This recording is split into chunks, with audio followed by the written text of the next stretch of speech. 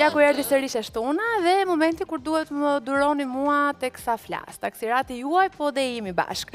Megjithatë, këtë javë do flas për një gjë që është me të vërtetë e rëndësishme, kështu që bëni mirë të më dëgjoni se mund t'ju shërbej. U deshën disa episode në Big Brother VIP që e gjithë vëmendja e shqiptarëve të kthehej tek problemet e shëndetit mendor. Disa skena të vështira, për dikë edhe të dhimbshme që pam brenda në shtëpi, na bën të kuptojmë që mbase e gjitha ajo që ndodhi ka dhe diçka pozitive. Po, pozitive, sepse më në fund shqiptarët po kuptojnë që problemet e shëndetit mendor nuk janë një legjendë urbane dhe nuk janë asnjë mënyrë e re për të thënë që po viktimizohem apo për të përkëdhelur. Përkundrazi, problemet e shëndetit mendor janë aty dhe na prekin të gjithëve. Qoftë njerëzit e thjesht, qoftë ato persona që ne i shikojmë si idhull, që i shikojmë si të paprekshëm dhe që e kanë çdo gjë në vi dhe nuk u mungon asgjë.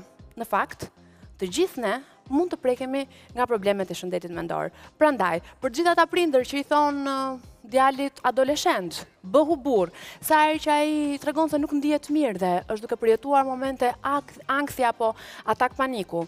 Për gjithë ata shefa që i thon punonjësve mos u viktimizo, sa herë që ata i thon se po përjetojnë një moment stresi në punë. Për gjithë ata bashkëshortë që i thon grave të tyre, pi aspirinë dhe do bëhesh më mirë, sa herë ato i tregojnë se mbase janë në prag të depresionit, mbase janë vërtet duke u ndjerë keq, se ato rrahjet e zemrës, ajo mpirja e krahut, ajo zhurma që ndjej në kokë nuk është thjesht një shaka apo një viktimizim, por është një problem real. Pra, për të gjithë ju, por dhe për ju të tjerët, ka ardhur momenti të kuptoni që realisht problemet e shëndetit mendor ekzistojnë. Ato mund shfaqen nga hiçi, në momentin që ti ndihesh më mirë dhe nuk e kupton se pse dhe si ndihesh kështu, por mund të jenë edhe ajo shtytja përfundimtare që të bën të rrëzohesh në tokë dhe ta kesh vërtet shumë të vështirë për të ngritur. Për gjitha këto, do diskutojmë tani tek Hajde flasim.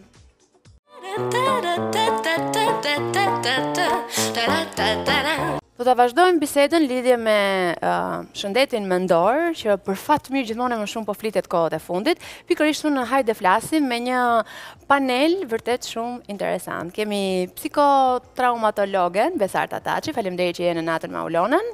Përshëndetje. Psikologe Anisa Zaçe. Mirë se gjej.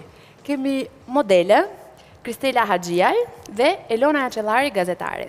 Dy vajzat që unë prezantova të fundit janë dy persona që kanë pasur kurajon të flasin publikisht për problemet me shëndetin mendor. Edhe kjo është themi çrregullimet e ankthit. Çrregullimet e ankthit. Ja, kur e themi shëndetin mendor, njerëzit se çka një lloj kështu perceptimi që ata njerëz nuk janë mirë. Dole pikërisht aty ku unë do nisja emisionin. Të kërkoj ndjesë. Jo, sepse është vërtet shumë duket sikur është turp të thuash çrregullimet, problemet e shëndetit mendor, se ke një çrregullim të shëndetit mendor. Në fakt, ankthi, depresioni, ataku panikut, janë të vegjëlit. Janë, po flasim fillimisht për këto të vegjëlit, sepse për këto do diskutojmë. Janë çrregullime të shëndetit mendor? Është e drejtë ta thuash këtë gjë? Atëherë, le ta nisim pikërisht nga fakti që mendja është diçka që nuk preket, por që ne ndjejmë çdo ditë për sa i përket trupit që flet. Pra, shpesh herë ne kërkojmë ndihmë sepse kemi një simptom fizike. Pra, kur kemi me ankth, kemi rrahjet e forta të zemrës, mungesa e frymarrjes, takikardi. E atëherë, shpesh herë, personi i parë që ne kërkojmë ndihmë mund të jetë një familjar, por shpesh ne përfundojmë deri në një urgjencë. Për sa i përket depresionit, gjendja jonë e pagjumësisë, gjendja e një lloj debulese në trup, për sa i përket problematikave të tjera, gjithsesi shpreh jashtë në trup. por nuk jemi mësuar të kërkojmë ndihmë pikërisht tek profesionistët e shëndetit mendor. Dhe ja pse tendencialisht vështirësia më e madhe që personat kanë është të adrencohen tek specialisti i duhur. Dhe fatkeqësisht kur shkojnë dhe kërkojnë ndihmë në urgjencë ose te mjeku i familjes ose te specialistë të cilët mund të jetë një kardiolog për sa i përket dhe atakut panikut, fatkeqësisht kjo situatë tremb personat dhe kalojnë një kalvar shumë të gjatë përpara se sa ato të shkojnë tek specialisti i duhur. Dhe krijohet një harë kohor shumë i gjatë me simptoma shumë të rëndësishme dhe humbim fokusin që është pikërisht mendja ajo e cila na direksionon drejt një rrugdalje. Kështu që ne po bëjmë shumë mirë sot që po flasim. Unë falenderoj pikërisht për kurajon që juve sot po tregoni, sepse shumë persona kërkojnë ndihmë, por shumë pak e tregojnë se kanë kërkuar ndihmë tek psikologët. Dhe falenderoj. Kjo stigma që, nuk po them gjë, unë vuaj nga ankthi, edhe diagnostikohen me atak paniku, depresioni, po kam frikë të them që është një çrregullim i shëndetit mendor, sepse mund të më thonë je çmendur, edhe lloj epitetesh të tjera shumë të gabuara. Në fakt, janë këto pra pjesë e spektrit të çrregullimit të shëndetit mendor? Definitivisht që po, pavarësisht që ka një lloj si puna e problemeve në trup, që patjetër që ti ke probleme me zemrën, o me tensionin, por që gjithsesi ato mbeten probleme kardiologjike. Pra ajo është pjesë e shëndetit mendor, edhe stresi në vetvete është pjesë, ndoshta jo çrregullimi i shëndetit mendor, po është parehati e shëndetit mendor për ta thënë pak më thjesht, por që kanë të bëjnë me shëndetin mendor. U shqetësua me Lona? Pas pak. Jam shumë informuar, i kam ndjekur të gjitha hapat e klinikës time, domethënë klinikave të mia. Kam shkuar te psikologu, kam shkuar te psikiatri, jam shumë e njohur, edhe me diagnozën, kështu që jo, unë diagnoza jote ka qenë çrregullime të ankthit. Kanë ardhur mbas shtatzanis? Mos gaboj? Mbas ardhjes në jetë të lindjes, domethënë të djalit tim. Atëherë janë shfaqur, domethënë ka qenë periudha ime e rikthimit në punë. Unë atëherë nuk e kuptoja që kisha atake paniku, unë atëherë nuk e kuptoja që kisha ankth dhe kisha pikërisht këto çrregullime. Unë mendoja që vuaja nga zemra dhe unë do vdes, domethënë, në mos nga zemra, nga një situatë tjetër shëndetësore dhe hyra në këtë rrethin vicioz të vizitave, të analizave. Urgjenca ishte shtëpia ime e dytë, domethënë një diazepam dhe kthehesha në shtëpi. Atëherë, domethënë, flas gati 10 vite para, atëherë nuk flitej në publik për shëndetin mendor, për ataket e panikut. Domethënë, erdha në një moment dhe mora një vendim dhe thash diçka duhet të bëj, sepse kështu nuk jetoj dot. Domethënë, asnjë në rrethin tim familjar që ishte prezent në të gjitha situatat e mia të sekretit nuk më ndihmonte dhe nuk më jepte drejtim. Një ditë shkoj te neurologu. Nuk të kuptonin apo nuk të besonin? Nuk dinin të më jepnin drejtim. Domethënë thoshin që janë shqetësime neurotike, je stresuar, duhet të bësh këtë gjë, duhet të bësh atë gjë. Domethënë, unë besoj që ata nuk ishin vetë kaq të informuar. Nuk kam ndier asnjëherë stigmë, nuk jam ndier asnjëherë paraqykuar, asnjëherë domethënë tjerë nuk i kam ndier mosbesues ndaj meje. Domethënë e kuptonin që unë kisha një shqetësim, por nuk dinin të më adresonin se. Me shumë sforco nga ana ime kam bërë një, po themi, rrugtim goxha të gjatë dhe të vështirë, mund ta kisha pasur shumë herë më të shkurtër dhe më të thjeshtë, por fatmirësisht e kam gjetur ato, po themi, në kodet e ati fjalëkuqit le të themi. Kristela, diagnoza jote? Cila ka qenë? Edhe unë ka pasur një periudhë rreth 2 vitesh që kam vuajtur nga ankthi. Normalisht fillimet e para, muajt e parë kanë qenë të vështirë, sepse unë nuk e dija se çfarë kisha, mendoja që mos kisha ndonjë problem ose ndonjë sëmundje dhe duke lexuar, u njoha me temën e ankthit dhe me ataket e panikut. Normalisht jam munduar ta kaloj duke bërë një jetesë të shëndetshme, duke mos ngrënë gjëra të pashëndetshme. Jam drejtuar dhe në psikolog, por që përgjithsisht e kam kaluar me veten time, domethënë duke lexuar dhe duke u marrë me njerëz sa më shumë pozitiv, sepse në atë fazë njeriu reflekton me veten edhe mendon që duhet të largoj sa më shumë njerëzit negativ. Po cilat kanë qenë simptomat e tua? Simptomat e mia ka qenë ankth, frymarrje, marrje fryme, domethënë atak paniku. Kjo ka qenë domethënë çrregullim ankthi. Sepse i dëgjojmë këto si simptomat të përgjithshme. Megjithatë do doja diçka pak më konkrete për gjithë ata që po na ndjekin tani dhe që mbase nuk arrin dot ta kuptojnë, se themi atak paniku, po çfarë është ataku paniku? Çfarë përjeton ti realisht? Dhe një ndarje gjithashtu midis ankthit dhe panikut, sepse dhe kjo nuk është gjithmonë shumë e qartë. Dhe është dhe e kuptueshme, ende sepse ne si që një njerëzore, shpeshherë personat kur vinë dhe kërkojnë ndihmë thonë, të lutem më hiq ankthin. Domethënë më vjen keq, nuk mund ta heqim. Dhe atëherë filloi dhe bëhet atë që quhet psikoedukimi. Pra, ne kemi nevojë për një energji të mjaftueshme psikoemocionale, por dhe trupore për të përballur ndaj situatave. Kemi atë ashtu quajturin ankthin produktiv, për shembull, përballë një sfide, një vështirësie, një provimi. Por çfarë ndodh kur niveli i ankthit rritet? Këtu atëherë ne kemi simptomat e parë fizike të ankthit. Dhe flasim për një ankth të generalizuar, por shpesh herë ankthi mund të përkufizohet në obsesione kompulsione, në fobi, në ankth social, në agorafobi, në fobi të specifikuar dhe fobi komplekse. Të gjitha këto janë forma të ndryshme të ankthit. Por mundet të kemi edhe shkallën e themi më të lartë të atakut panikut. Ataku panikut është me të vërtet një hiperaktivizim i trupit, i cili shprehet në variantin e shpërthimit, ku personi ndjen që po humb kontrollin e trupit dhe të mendjes. Dhe shpesh herë persona thonë, më duket sikur po vdes, më duket sikur nuk e kam kontrollin. Dhe atëherë çfarë ndodh? Në tru shkon një neurotransmetitor, sikur i thot personit, je në një gjendje alerte, bëj diçka për të përballur nga kjo gjendje. Fatkeqësisht këtu hym në rrethin vicioz të atakut panikut. Sa më shumë gjëra personi mundohet të bëj, aq më shumë rrjetet e zemrës rriten, aq më shumë frymarrja shkojmë në hiperventilim dhe atëherë ne jemi në sulmin më të lartë të atakut panikut. Fatmirësisht, kjo është le të themi një nga ato variablet që pastaj rikthehet në një gjendje normale, por ato pak fragmente, sekondash apo minuta, personi përjeton në një gjendje alerte shumë të madhe. Kemi variantin atakut paniku që nuk flitet zakonisht, që është në hipoaktivizim, që do të thotë është një gjendje gati të rënit të fiktit. Personi shpeshherë humb dhe ndjenja dhe kemi në një variant gati ngrirje, mpirje totale, shpeshherë fatkeqësisht kur shkojmë në urgjencë, mjeku thotë luhatje tensioni shumë e fortë, për të je ri, ere, kush e din ndonjë stres e tjerë, dhe kjo është një formë shumë e fshehur.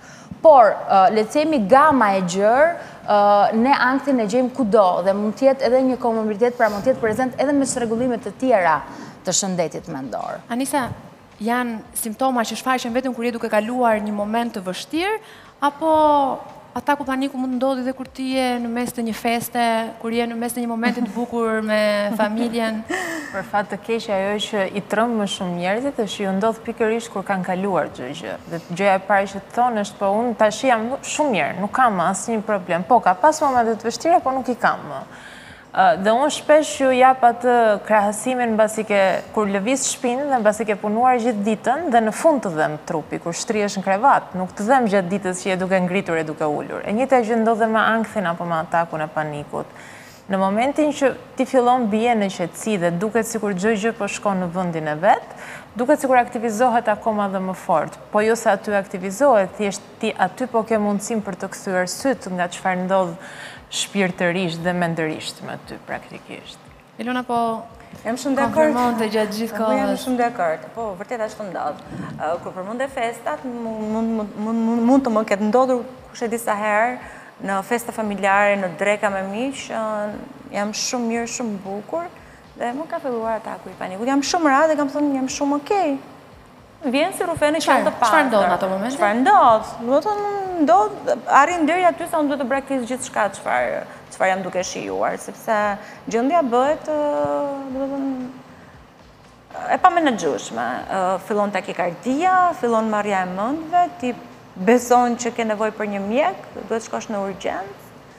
Kjo vazhdon edhe kur detyrohesh të braktisësh festën, drekën, u prishër atin gjithë njerëzve që të kanë aty vërtet, domethënë u aq hallin edhe gjithë atyre njerëzve që kanë qenë me mua ose gjithë atyre që duhet të përballen me persona që kanë atake paniku, por unë nuk zgjedh. Dhe askush nuk zgjedh jetë në atë gjendje. Unë tani do bëj atë avokatin e djallit, do them atë që zakonisht njerëzit që nuk e kuptojnë komentojnë. Dhe thonë, po mirë, të përsërit një herë, dy herë, tre herë, ti nuk e kupton në këtë moment që nuk është vërtet që ty po të dhëmë zemra, nuk është vërtet që ti ke mpirje krahu marrje fryme, nuk je ka që Zoti ta kontrollosh? Fatkesisht është ky aspekti që shpesh herë, siç po thoja, fatkesisht persona nuk kërkojnë ndihmë njëherë. Dhe probabiliteti që ataku paniku të përsëritet, sidomos në muajin e parë, mbasi ke përjetuar atakun e parë, hym në frikë, në fobinë që mund të përjetojmë pikërisht të njëjtën tipologji, pra të përjetojmë një tjetër atak paniku. Dhe frika se për përjetojmë një atak paniku, aktivizon një atak paniku tjetër, dhe hym pikërisht në atë frikën pa rrugëzgjidhje, pra fobia që shkakton një fobi tjetër. Por ne humbim kontrollin e menaxhimit. Dhe gjitha kjo është fizike, është e prekshme. Familjarët e personave që kanë një individ me atak paniku ndjen totalisht të pafuqishëm në atë moment, sepse nuk arrin dot të ndërhyjnë të t'i japin ndihmën e shpejt. Edhe sepse ajo ndodhet gjitha brenda dhe një trigger pikërisht mund të jetë një emocion pozitiv. Edhe sepse ne si kulturë nuk kemi edukuar shumë fort për sa i përket emocioneve dhe tolerimit dhe shijimit të emocioneve pozitive. E atëherë pikërisht një moment i bukur në jetë mund të kthehet si bumerang një nga ato momentet ku ataku i panikut del në sipërfaqe. Unë them gjithmonë ke mbajtur deri tani, je munduar t'i përballosh deri tani, në këtë moment trupi jot po të thotë ndihmë, po të ulëret dhe ka ardhur momenti që ti ta dëgjosh. Në një postim që bëra në Instagram dhe një nga fjalitë që thash ishte në momentin që ti ke probleme ankthin apo atak paniku, ti nuk jeton më. Pati nga ata që tha pse egzageron, nuk është fare e vërtet, ju ka ndikuar në jetën tuaj, ju ka ndikuar që mos dilni, të kishit frikë të rinit në shtëpi? Ka pasur një periudhë fatmirësisht shumë të shkurtër, sepse me influencën e mikeshave të mia shkova tek eksperti, kërkova ndihmë dhe mora ndihmë dhe shpëtova, po ka pasur një periudhë që unë i vetmi vend i sigurt ishte dhoma ime e gjumë dhe krevate. Dhe unë besoj nëse unë do të dilja nga shtëpia, do më ndodhte gjithçka. Do vdisja, do më ndodhte ataku panikut, do fillonte takikardia, nuk do gjendej askush për të ndihmuar. Shkoja në punë, filloja punën, braktisja punën që në orën 11. Është një tmerr i vërtet. Ata që kanë provuar në kurriz, në lëkurë, e din se çdo të thotë jetosh me atake paniku, të paralizon jetën dhe ti humbet aftësinë për të jetuar, për të shijuar, për të vazhduar jetën normalisht. Edhe mua më ka ndodhur, unë kam pasur dy faza, kam pasur një fazë që nuk doja të dilja nga shtëpia, doja të thjesht të rria, sepse mendoja mos më ndodhte në gjë kur dilja, por kam pasur edhe atë fazën që nuk rria dot në shtëpi, sikur më hante shtëpia dhe doja të dilja. Dhe ka qenë një periudhë shumë e vështirë, domethënë që vetëm familja më ka mbështetur shumë dhe falenderoj pafund. Pse vendose të flasësh publikisht? Vendose të flasë sepse është një çështje që duhet trajtuar, shumica e personave nuk e trajtojnë, kanë turp ta pranojnë që vuajnë ankthi, kanë turp të shkojnë tek psikologu ose mendojnë që mund të kenë probleme, por që ankthi është një problem që është bërë një problem që vuhet nga shumë njerëz në ditët e sotme, kështu që duhet trajtuar. Dhe kjo është shumë e vërtetë. Ankthi është bërë një problem që vuhet nga shumë njerëz. Është rritur numri i personave që vuajnë nga ankthi, apo jemi bërë ne më të ndërgjegjshëm, flitet më shumë, ka më shumë mjete komunikime? Flitet më shumë, se është njësoj si ato që gjyshet tona që thonë s'kemi pas në kështu hallesh në kohën tonë. Kanë qenë, është gjithmonë, sepse shëndeti i tillë ka qenë gjithmonë. Thjesht, sigurisht jeta është bërë shumë ndryshe. Ne jemi duke vrapuar gjithë kohës, ne jemi gjatë gjithë kohës në një pasiguri konstante. Ne nisemi për të ardhur këtu dhe mendojmë që 20 minuta do na duhen dhe përfundojmë 40 minuta. Ndërkohë kjo shkakton ankth, unë po i prish puna ulonës, unë po vonoj këtë, po vonoj atë. Pra, edhe në gjëra kaq të vogla, siç është që ti të respektosh një orar të caktuar, është bërë shumë e vështirë për t'i vajtur deri në fund. Po kjo gjë shtrihet në të gjithë jetën tonë praktikisht. Pasiguria është konstante dhe ankthi lulëzon në pasiguri. Le të themi, është ajo pika ku shtrihet shumë rahat. Kështu që ka filluar të flitet më shumë për fat të mirë, të rinjt edhe adoleshentët janë bërë shumë koshient sepse lexojnë më shumë, janë shumë më shumë në telefon dhe kjo i bën që të flasim pak më hapur për këtë, por që ka qenë gjithmonë. Sigurisht ka qenë shumë ndryshe sepse jeta ka qenë shumë ndryshe, pra hapësirat kanë qenë shumë të vogla, mënyra se si jetohej ka qenë shumë e ngushtë dhe patjetër që shumë gjëra nuk dukeshin dhe nuk vinin në pa. Shumë gjëra kanë qenë më të sigurta, ti e dije se si do shkonte paka shumë jeta jote, do bëje një shkollë nëse të dilte shkolla dhe nëse s'të dilte ti thjesht do gjeje një punë. Pak më të sigurta. E ke pasur shumë të rregullt rrugën që ti do ndiqje edhe pse ishte e jotja, pra nuk e vendosje ti ta vendoste gjë rrotull, por të paktën ti e dije se çfarë do ndodhte. Sa më shumë zgjedhje të kesh, ndonjëherë aq më i pasigurt bëhesh dhe përpasoj. Besoj se ka dhe dy aspekte që sigurisht i integrohen kësaj, është dhe niveli i performancës. Ne na kërkohet të jemi performativ në shumë aspekte të jetës tonë. Të jemi nëna të afta, të jemi pra të bëjmë prindërim sa më funksional për fëmijën, por të jemi profesioniste super të afta dhe të azhurnuara, por njëkohësisht të jemi edhe gra të kujdesshme në aspektin ton fizik e kështu me radhë. Ky nivel i lartë i performancës sjell në një lloj fragmentimi të identitetit. Pra, vjen një moment, unë mora si shembull, le të themi, gjininë femërore, por kjo vlen edhe për mashkullin e sotëm, por pra individit i kërkohet të jetë këtu tani, por dhe në shumë vende të tjera njësoj performativ. Dhe ky besoj se është një nga elementet që ndërhyn në pasigurinë e identitetit. Një element tjetër ka të bëjë me çështjen e sigurisë, por dhe në të ardhmen. Pra, sigurisht që e tashmja bëhet pak më e lëkundur, por ne kemi shifra marramëndse për sa i përket dhe vetëlëndimit aktualisht nga situata e Covid tek adoleshentët, dhe nëse ne i dëgjojmë adoleshentët, ndalojmë pak dhe i dëgjojmë, shpeshherë ato shprehen që unë nuk e di më se çfarë do bëjnë në të ardhmen. Unë nuk di më nëse shkolla do jetë me të vërtet ashtu si ka qenë në vitin e parë kur e vendosa, nuk di më nëse mbaroj këtë fakultet, nëse do kem një punë, pra nuk është se këto nuk ekzistonin përpara, por tani shifrat janë bërë gjithmonë më të larta. Dhe këtu sigurisht që pasiguria nuk bëhet vetëm komunitare, bëhet individuale, bëhet familjare dhe bëhet e identitetit tonë. Dhe kjo sjell ankth. Ka një target kush janë personat që janë më shumë të prekur, kush drejtohen më shumë tek psikologu. Nuk e dim, pasesh përshtypja ime e gabuar, po dëgjoj që më shumë flitet nga vajzat dhe gratë. Edhe ato që dalin, pase ta pranojnë publikisht, janë vajzat dhe gra. Janë me të vërtet më të rrezikuara, edhe më të prekura? Le të themi femërorja tendencialisht flet pak më shumë për veten dhe kërkon pak më shumë ndihmë. Por sigurisht që shikohen dhe vren dhe tek meshkut. Por meshkut kërkojnë më pak ndihmë dhe flasin gjithmonë e më pak. Dhe kur folëm përmendëm turpin, shpesh herë ankthi mashkullor shikohet edhe si një lloj shkatësie.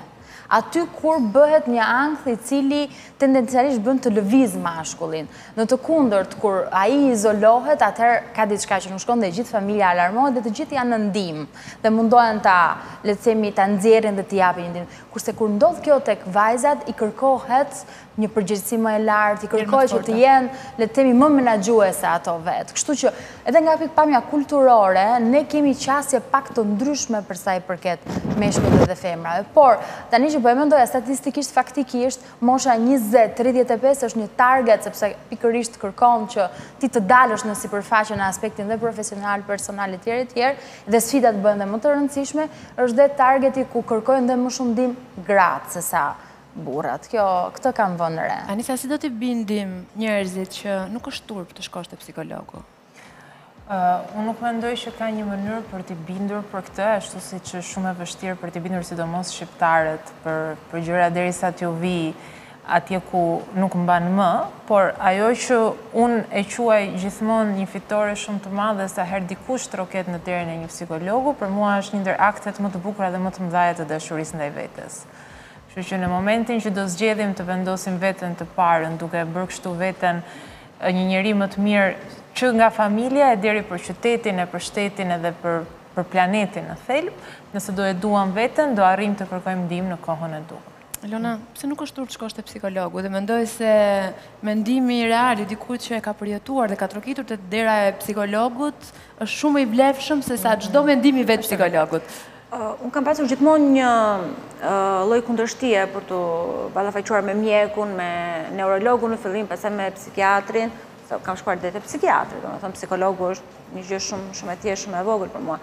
Po kjo nuk kishte të bënte me paraqytimin apo me stigmin që unë mund të merrja nga të tjerët, kishte të bënte me refuzimin tim për të pranuar medikamente, sepse kisha dëgjuar që kryejnë varësi, kisha dëgjuar që kanë efekte anësore, por tashmë kam kaluar këtë pjesë edhe mendoj që nuk është turp të shkosh te psikologu, sepse nëse ty të dhem stomaku, do shkosh te gastrologu, nëse të dhem truri, mendimi, apo çfarëdo lloj gjë, shpirti, sigurisht çfarëdo lloj, ti do shkosh tek specialisti i cili ka studiuar për këtë gjë, do të ndihmoj dhe absolutisht që kam gjetur ndihmë. Edhe ua super rekomandoj të gjithave ta bëjnë. të ndjekin të gjitha hapa, duke shkuar qoftë edhe për të bërë një konsult të thjeshtë e psikologu dhe pastaj të orienton, sepse ai bën vlerësimin e tij nëse ti je për të trajtuar në klinikën e tij apo ke nevojë për një ndihmë më të specializuar. Vajtet e psikologu është hapi më i rëndësishëm. Megjithatë, do doja disa këshilla shumë të shkurtra, shumë praktike, çfarë mund të bëjnë për te i vajtjes të psikologu, kur dikush ndjen që po përjeton një atak paniku, që ka angst, çfarë mund të bëj për ta mbajtur sa më larg dhe për ta menaxhuar disi? Sigurisht, kur jemi në fazën e atakut panikut, sigurisht duhet menaxhuar edhe me ndihmën e një specialisti. Pra, nuk bëhet dot vetë. Atëherë, tendencialisht personat tentojnë nëpërmjet leximit, nëpërmjet videove, video për sa i përket frymarrjes, por tendencialisht kur jemi në një gjendje paniku, gjithçka që ne mund të kemi lexuar shumë e vështirë për të menaxhuar. Kështu që kur ndodhemi në një atak paniku, do të thotë që trupi po na dërgon alarm dhe po na thot ndihmë, po kërkon ndihmë.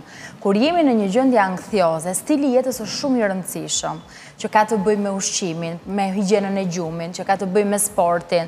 Tendencialisht këto ndikojnë në mënyrën se si qoftë edhe nga qarkullimi i gjakut, qoftë nga oksigjenimi dhe na ndihmojnë për menaxhimin që ne mos të kalojmë në një fazë të avancuar. Kështu që ka situata ku tendencialisht ne mund të ndjejmë pak më shumë ankth dhe mund të jetë një ankth performativ, por mund të kemi edhe kaluar një situatë të vështirë, imagjinojmë një zi, imagjinojmë një situatë një aksident, imagjinojmë një diagnozë të një familjari, dhe tendencialisht mënyra se si ne mund ekziston forma e vonuar mbas 6 muajve për shembull, ose mund të kemi pasur një jetë nga fëmijëria deri sot goxha të vështirë dhe është sot që po del në sipërfaqe. Në të gjitha këto situata, të gjithë personat janë të orientuar që të kërkojnë një zgjidhje brenda vetes. Po kur ne shikojmë që po mbajmë një peshë shumë më të madhe, atëherë ne duhet ta ndajmë me dikë këtë peshën, për ndryshe mundet situata të përkeqësohet. Kristela e përmendi në fillim që ushqimi, sporti ka ndihmuar. Ndonjë këshill të fundit praktike që ty vetë ka ndihmuar? Këshilla fundit thjesht duhet t'i drejtohen specialistit që është për këtë punë, psikologu, dhe mos ta kenë turp që të shkojnë te psikologu, por gjithsesi unë jam edhe në mendimin që kemi dhe forcën brenda vetes për ta kaluar çdo gjë, domethënë sidomos forca e femrës që është forcë shumë e madhe, dhe ka edhe mënyra të tjera që edhe mua më kanë ndihmuar, siç është sporti, jeta e shëndetshme, yoga, por në qoftë se zgjonte është alarmante dhe personi nuk mund ta kalojë dot vetëm, absolutisht është psikologu. Elona, Anisa, diçka të fundit, një këshill? Unë vi në mbështetje të bashkëvuajtës e sime, stili jetës është shumë i rëndësishëm. Unë e kam mundur njëherë ataket e panikut, jo thjesht ankthin me yoga, duke qenë gjithmonë persistente për disa vite, do të thënë brenda 6 muajve jeta ime ndryshoi komplet, nga Elona që vraponte në urgjencë, ishte një Elonë që rrezatoja jetën buzëqeshje, por e humba në një moment edhe rash më përfshirë rutina dhe pastaj kur ngjarjet në jetën time erdhën në një moment pak të rënduar dhe pak filluan të ndodhin dhe drama dhe situata të pakëndshme, paniku më pushtoi sepse kishte terren. Kështu që sot si jemi? Sot jemi shumë mirë dhe nuk do ishim këtu nëse për të folur nëse nuk do isha e qetë. Ndryshe, as këtë emocion nuk do kisha mundur do ta përballja, sepse edhe të qenurit para kamerave dhe të flasësh për këtë gjë, të krijon shumë tension edhe një anktioze ti se çdo të thotë të kesh këtë përgjegjësinë, kështu që nëse nuk do isha mirë nuk do kisha dot as forcën për të qenë prezente këtu. Kështu që po jam shumë mirë, faleminderit Zotit. Është vërtet shumë mirë që ju ishit këtu. Anisa, diçka të fundit, jam në limitet e kohës, apo më bëjnë me shenjë një këshill për të gjithë ata që na ndjekin? Të gjitha vajzat më përpara i thanë gjithë gjërat që duhen, mjafton që të mos harrojmë të duam veten dhe pastaj do i gjejmë të gjitha rrugët për të vajtur atje. Dhe nëse kemi të vështirë të gjejmë rrugën për të dashur veten, atëherë le të shkojmë te psikologu që të na tregojë këtë rrugë, sepse në fund të ditës për këtë na shërben. Shihemi pas pak. Faleminderit shumë që ishit natën me Ulonën. Faleminderit.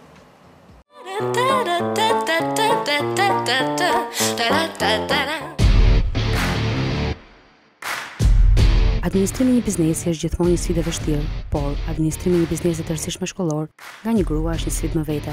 Malinda Manoku, administratore për 23 vitesh e kompanisë Auto Manoku, ka ditur mjaft mirë realizimin e kompanitë të suksesshme. Me bashkëshortin e saj themeluan kompaninë që sot është një emër i njohur për tregun. Fillesat nuk kanë qenë as pak të lehta, tregon ajo, por dëshira dhe pasioni për të ngritur një biznes të fuqishëm ishin edhe më të mëdha. Auto Manoku shkruar në qershor të vitit 1998, datë në të cilën fillon shpërndarja e pjesëve të këmbimit në dyqanin e parë të kompanisë. Që në fillim të aktivitetit, misioni i saj ka qenë dhe është i njëjtë, tregtimi i pjesëve të këmbimit për të gjitha llojet e makinave. Si rezultat të rritjes e zgjerimit të volumit të tregtisë të aktivitetit në përgjithësi, kompania vendosi të hapte dyqanin e dytë, por kësaj radhe në Tiranë, kryeqytetin e Shqipërisë. Sot, në 2021, kompania operon me 4 njësi shitje profesionale, një magazin qendror dhe një servis profesional për automjete. Për te produkteve cilësore, kompania promovon ambjente pune profesionale dhe bashkëkohore. Suksesi është që punë e palodhur dhe konsistente, tregon administratorja e kësaj kompanie Jona Spahiu. Sot, kjo kompani ofron të gjitha llojet e pjesëve të këmbimit, ku kompania ka një strukturë fleksibël të menaxhimit të produkteve që përgjigjet dinamikave të tregut dhe shumëllojshmërisë së mjeteve në qarkullim. Malinda thekson se një biznes do të jetë i suksesshëm atëherë kur ka në fokus kërkesat e klientit. Të shërbejmë klientit më së miri, kjo ka qenë edhe motoja jon, thekson ajo. Me një punë konsistente, sot tregtimi dhe shpërndarja e pjesëve të këmbimit realizohet nga 4 njësi profesionale dhe magazin kryesor në Tiranë, si edhe flota e mjeteve të kompanisë që ofron produkte atje ku është edhe kërkesa e klientit.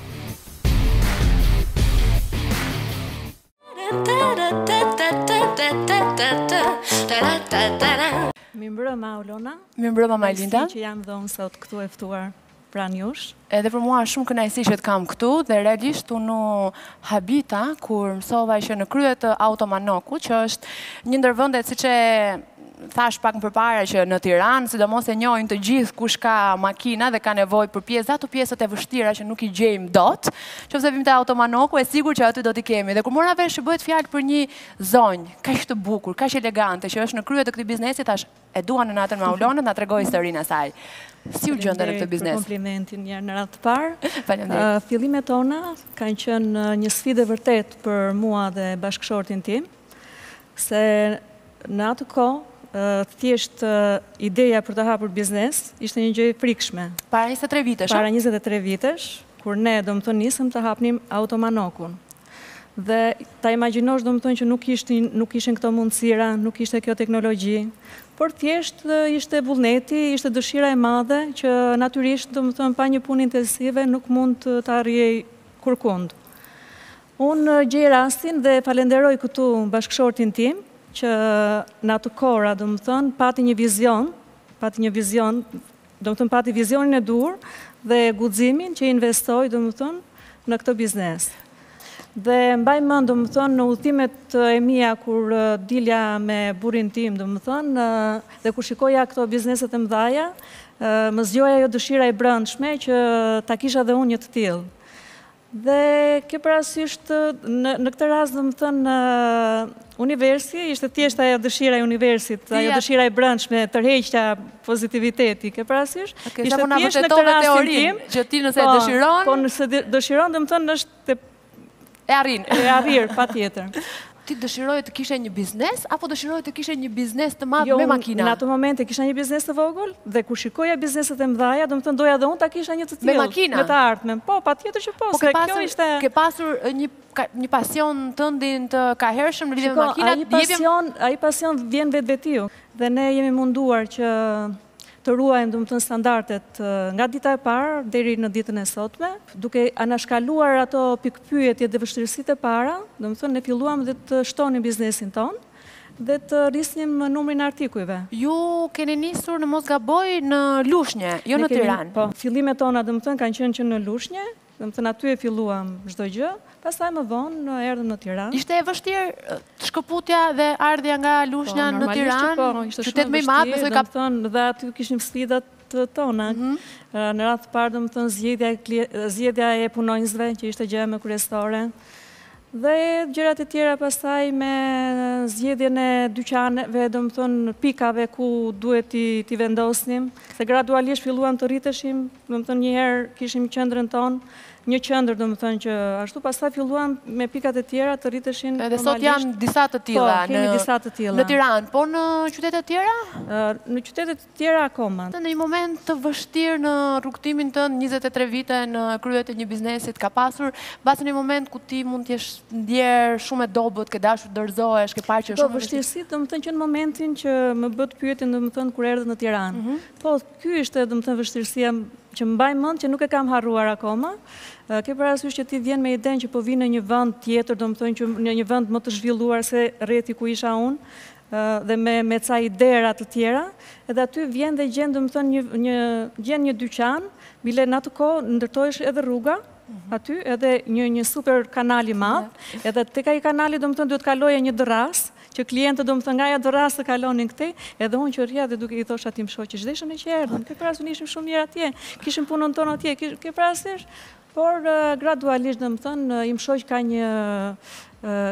një optimizëm shumë të madh. Ke parasysh të dy e kemi, pa ai pak më shumë se mua, domethënë ai është ajo si mund ta them lokomotiva, e parë që për çdo gjë domethënë ai ecën me një është pozitiv dhe çdo gjë të ka atë energjinë që thotë kjo gjë do bëhet kështu dhe kështu do bëhet domethënë. Po jemi që të dy domethënë që marrim dhe japim ato iderat tona domethënë. Është e vështirë të punosh me burrin dhe të drejtosh një biznes bashkë me bashkëshortin? Nuk është as pak e vështirë, bile po të gjesh atë, ne funksionojmë të dy si një skuadër.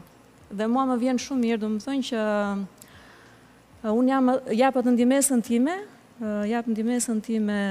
në këtë biznes, domethënë sado mashkullor që mund të themi. Ti i di mirë të gjitha pjesët e makinës, je një shofere shumë e mirë? Unë jam një shofere shumë e mirë, këtë mund ta them me plot gojën që jam, po janë aq shumë në rritje artikuj, domethënë ka shumë artikuj sa ti nuk e merr dot me mend, domethënë.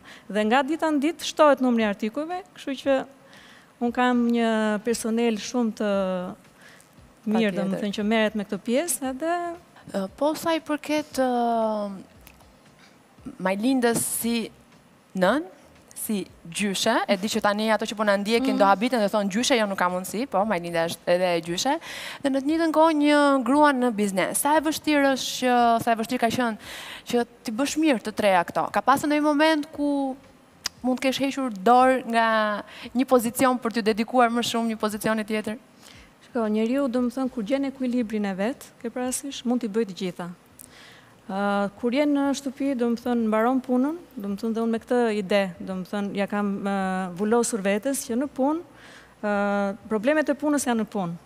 Do shkoj në shtëpi, mbyllet dera e shtëpisë, kthehem në atë anvisen, vë atë përparsën, edhe filloj bëj ato, ke parasysh futem në ato kuzhinën. Ato mbëlsirat, domethënë jam një anvise e shkëlqyer, sa futem në shtëpi. Pastaj pjesa tjetër. Tek pjesa më e bukur domethënë dhe më delikate që mua më prek shumë, është kjo pjesa që unë jam bërë gjyshe. Domethënë është gjëja më e bukur që mund t'i ndodhi një njeriu. Ti ke një nip dhe një mbes. Një nip dhe një mbes, po. Dhurata që i bën më shumë çfarë, makina? Nipi dihet që makina, ose vajza, kukullat. Dhe thash që njeriu domethënë kur mban atë balancën, bile unë duhet të bëjmë dhe shembull për vajzën. Ke parasysh që njeriu kurdo bëhet dhe një nën e mirë, bëhet dhe një grua e mirë, bëhet domethënë një businesswoman që dihet domethënë që tash duke ruajtur ato ekuilibrat dhe t'jap një shembull të mirë domethënë që kur është ajo dëshira, domethënë bëhet çdo gjë. Pra është e mundur, që një grua t'i realizojë gjitha. Kjo është edhe një shembull që mund t'japim dhe të rinjve sot. Ke parasysh që kur është dëshira e brendshme, mund të arrish të bësh çdo gjë. Këtë do të pyesën fakt tani Majlinda, më dole fiks në temë. Për gjithë ato vajza të reja, të cilat kanë ambicie, duan të nisin një biznes tyre, sa do të vogël, por kanë frikë, stepen, trëmben, mbase dikush nuk ka buxhetin e duhur, mbase dikush nuk ka përkrahjen e duhur. Çfarë do t'i thoje ti? Çfarë do t'i sugjeroje? Unë si fillim do t'i sugjeroja një herë shkollimin. Si për vajzat dhe për djem, duhet të shkollohen. Këtë mund ta them në radhë të parë një herë si grua dhe si femër, por kurse si businesswoman mund t'i them që nuk duhet të marrin si alternativë dështimin. Ke parasysh kur t'i futen kësaj bote, nuk duhet të merret domethënë si alternativë dështimi, se ato janë të rinj, edhe mund të provojnë, riprovojnë, derisa të arrijnë atje ku duhet. Se thash, qëllimi gjithmonë arrihet kur është dëshira e brendshme. Ti vetë ke menduar një alternativë tjetër biznesi, për shembull, diçka që të jetë 100% e jotja? Jo, se ndjem shumë mirë tu ku jam. Asnjëherë nuk e kam menduar, se gjithmonë kanë, domethënë, jam ndjer shumë mirë, domethënë. Çfarë ka Automanoku më shumë se bizneset e tjera? Unë personalisht e di se jam kliente, po për ato që puna ndjekin tani dhe që vuajnë, e di se sa vuajnë njerëzit në Shqipëri dhe e them dhe nga eksperienca ime. Kush ka makina, nuk del asnjëri i kënaqur nga vendet ku shkon, se njerë mungon një pjesë, jo të gjithë pajisjet i kanë, jo në për servise, nuk është gjithmonë shërbimi maksimal. Kështu që cila është arsyeja që Automanoku është një ndër më të mirat edhe klientët që merr i mban? Klientët e këne, domethënë, vjen edhe i gjen të gjitha llojet e pjesëve të makinave. Dhe edhe shërbimin, domethënë, se shërbimi sa vjen dhe përmirësohet, dhe ne kemi një cikël të mbyllur. Ke parasysh, kur vjen klienti tek ne, vjen me idenë që unë do marr për shembull diçka, po them një filtr, dhe personeli im domethënë e drejton atë që ai domethënë të vi, të marrë filtrin, ndonjëherë e lë dhe mbi banak, se ne kemi domethënë dhe djem që e marrin, ja çojnë te servisi që ai ka çuar makinën, edhe domethënë është një cikël i mbyllur. Klienti domethënë aty ndjen atë ngrohtësinë që çdo gjë ka lër dhe ndonjëherë domethënë lër dhe çelcat edhe ikën, nuk merret më me këtë gjë. Kështu që them, kjo është gjëja që një pikë e fortë. Ka pasur ndonjë rast kur ndonjë klient ka ardhur dhe është njohur me ju, është prezantuar me ju si businesswoman, si personi që qëndron në krye të Automanokut dhe të ketë thënë, okay, po unë s'dua të flas me grua, dua të flas me burr. Po, në këto takimet ne gjithmonë jemi të dy bashkë, kështu që nuk vjen ndonjëherë kjo. Nuk ka ndonjë. Im shoq domethënë është ai që krijon më tepër këto lidhjet dhe unë më tepër jam në pjesën e menaxhimit të financës. Edhe si menaxhon ti lekët? Je kështu? Unë i menaxhoj në atë mënyrë. Do shtrënguar apo? Shikon, është ajo fjala e urtë, shtrëngo dhe lëshon. Po në këtë rast domethënë është tamam, duhet domethënë një korrektësi shumë e madhe, se gjërat janë zinxhir, ke parasysh, edhe nëse ti nuk e ke atë mënyrën e duhur domethënë për ta menaxhuar, iku puna. Larg qoftë alimentimi mund të jetë në çdo moment. Larg devizim. Ke menduar, duke qenë se ju keni të vajzën që jeton jashtë Shqipërisë, ke menduar ndonjëherë që mund ta zgjeroni biznesin dhe ta çoni Automanokun jashtë? Pse jo? Domethënë ky tashmë nuk është vetëm mendim, por është në planet tona të së ardhmes dhe destinacioni i radhës mund të jetë në Evropë dhe unë më vjen mirë domethënë që një emër tjetër shqiptar mund të jetë si Automanoku, domethënë të tregoj standardet e veta në atë vend, domethënë. Dhe ne ju aurojmë. Falenderoj shumë që ishe në natën me Aulonën, një tjetër shembull suksesi, një gruaje të suksesshme, që na tregoi që gratë nëse duan mund të bëjnë të gjitha. Faleminderit edhe një herë nga ana ime. Ishte shumë kënaqësi. Shihemi pas pak.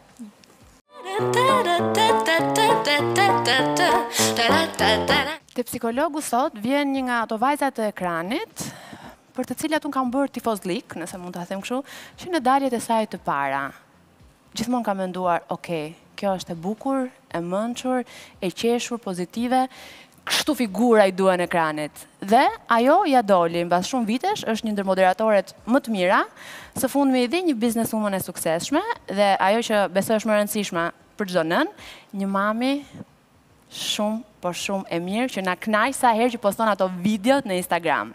Jona Spahiu, faleminderit që je në natë me Aulonën. Faleminderit ti njerë për gjitha këto fjalët e bukura. Nuk është se si prisja, se unë e di se sa gjanë më ke dhe ma ke treguar, edhe sa bukur është që në ekran, edhe në ambientet e punës të ketë njerëz që tregojnë këtë lloj dashamirësie, edhe këtë lloj vlerësimi përkundrejt kolegëve të tjerëve, sidomos ti e ke bërë me mua kur ti ke qenë, kam përshtypje kryeredaktore te Paloma. Tek Paloma. Dhe ti ke qenë me Bledi Strakoshën, diljet e emisionin. Edhe të kam refuzuar aso kohë. Dhe sot nuk mund të refuzoja, e kupton? Po kjo është gjë e mirë, se më refuzove atëherë dhe tani kështë kështu ca ndjenja faj, se Jona nuk para del në për emisione dhe unë kur çova mesazh ti shkruaj, mos ti shkruaj, kjo do më refuzoj dhe mua do mbeti pet në zemër. No, jo, absolutisht me shumë dëshirë. Tani jo për kështu për tu vetë ndjerë apo diçka tjetër, po sinqerisht e kam shumë problem kur duhet të dalë edhe kur nuk ndjej se kam diçka për të thënë. Kështu që mendoj në momentet të caktuara kur dalja është e justifikuar bën sens, në momentet të tjera kur është koca për të thënë një gjë që mund ta kem thënë shumë herë të tjera, ose tani më përmes këtyre platformave të tjera siç janë dhe mediat sociale, jemi kështu si një libër i hapur, është e kotë të dalësh, ndaj unë evitoj të dalë sa ka mundësi. Ti njerë që bën vazhdimisht pyetje përgjigje me ndjekësit e tu. E kam filluar ishtazi. Kam filluar ishtazi sepse kam parë që është një lloj alternative e mirë për që në kontakt me ata që në fund të ditës janë komuniteti yt, sepse janë për ne.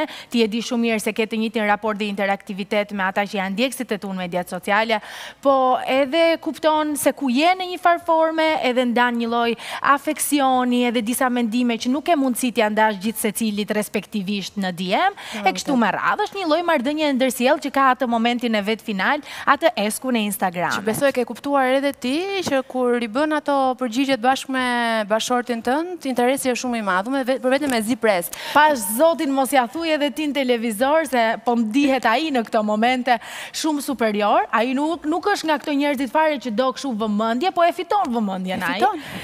Nga asgjëja, edhe kohët e fundit e ka parë shumë mirë reagimin e njerëzve në Instagramin tim kur bëhet pjesa ai e videove dhe përgjigjeve, edhe thot, e shiko, ti ke sukses prej meje. Kështu që t'ja thush edhe ti publikisht, është një përkëdhelje akoma më shumë për atë që ai e pohon vetë. Tani është e vërtetë, Jona. Shiko, ti duhet ndjesh mirë, se ke një burr karizmatik, fani, që jep ca përgjigje shumë të lezetshme. Sigurisht, po prandaj e kam zgjedhur, kështu që... Në fund të ditës. Në fakt, e nisëm direkt kështu te burri, po vetë solle bisedën. Po, e vërtet. Te psikologu kështu kam përshtypjen, shkojnë direkt edhe në telat e tyre. Ke qenë një te psikologu me qëra fjalla? Jo, në fakt jo. Kanë qenë disa ngjarje të fundit të njerëzve përreth meje në jetën time, gjë që unë kam kuptuar dhe vetëdijsuar për rolin e psikologut në jetën e gjithë secilit, po sikurse shumë gjëra në shoqërinë tonë janë mit, edhe ky është një mit që ndoshta ende nuk është thyer ashtu sikurse në përmasën e gjërë flas. Jo, nuk më është dashur të shkoj ndonjëherë, ose ndoshta e teproj dhe egzagjeroj kur them termin nuk më është dashur, por nuk kam shkuar. Praktikisht, kjo është. Patjetër që mundet mos të jetë dashur dhe nuk është çudi se duket tani sikur nga që po flitet dhe shumë edhe ne sot në fillim të emisionit kemi folur për problemet e shëndetit mendor edhe ka filluar duket pak si e çuditshme që thua që unë s'kam pasur ndonjëherë një problem kaq të madh ose nuk e kam ndier nevojën për të shkuar te psikologu. Dhe mos shkosh te psikologu është normale. E qartë. Po për te nevojës ka dhe gjëra të cilat ti do t'i ndash me një sy, me një vesh të tretë që është për te rrethit të jetës tënde e që ndoshta jep një mendim le të themi më gjakftot në lidhur me situata të saktuara për te këtyre problemeve të mëdha që ndoshta kanë kaq shumë peshë te jeta jonë. Ti ke pasur në një moment shumë të vështirë në jetën tënde? Si të gjithë, kam përshtypjen edhe kjo është shumë kështu, subjektive, se çfarë është e vështirë për dikë mund të mos t'jeshtë e vështirë për dikë tjetër. Po, e reputoj ndoshta pak të vështirë, edhe në planin personal kjo merr shumë sens, është ndarja nga jeta e Timati, kështu që ndoshta ky ka qenë një moment i vështirë, nuk isha e përgatitur që do të ndodhte aq herët, sikurse asnjëherë nuk është herët ndarja nga jeta e një prindi, por që gjithsesi ka ndodhur një moshë ishte tranzitore për mua, që do të thotë sa po kisha filluar universitetin, sa po kisha nisur punën, edhe do më duhej të merrja disa përgjegjësi më herët, se ç'mund t'i kisha marrë në një situatë tjetër. Kështu që ai ka qenë momenti më i vështirë, edhe emocional, sigurisht duke ditur edhe pak natyrat e mamit edhe motrës, edhe do të duhej të bëhesha një lloj krau për ato të dyja, ishte një peshë shumë e madhe. Për te gjithë atyre ndjesive të mia personale në atë momentin që ajo ngjarje ndodhi në jetën time. Të ndryshoj ajo ngjarje si Jona, mendon se do ishte një Jona tjetër sot nëse nuk do kishte ndodhur?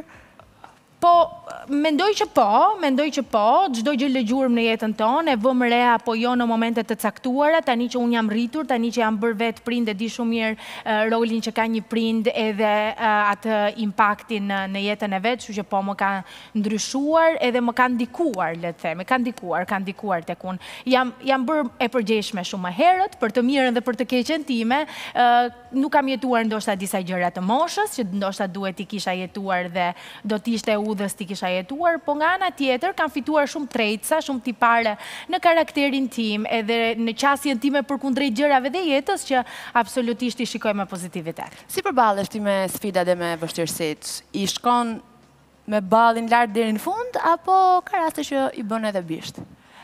Disa vite më herët kam qenë ndryshe. I merja shumë gjërat afër zemrës, mundohesha të zgjidhja çfarë do lloj situate, mundohesha të isha aty në çfarë do lloj situate, ndërsa tani kam mësuar t'i lë gjërat që nuk janë afër realitetit tim, ose atë që unë dua të perceptoj si realitetin tim, të më afrohen mua. Kështu që disa gjëra tani i lë të shkojnë edhe bëj mirë që i lë të shkojnë. Kështu që jo çdo gjë i afrohet atij murit që unë kam ndërtuar për të mbrojtur atë realitetin tim të bukur që unë dua të mbroj. Më bën shumë përshtypje, edhe besoj të gjithëve ata që të ndjekin në Instagram, marrëdhënia shumë e afërt që ti ke me kunatën tënde. Thonë njerëzit, me kunatën, do të thënë kunata nuk mund ta kesh shoqe.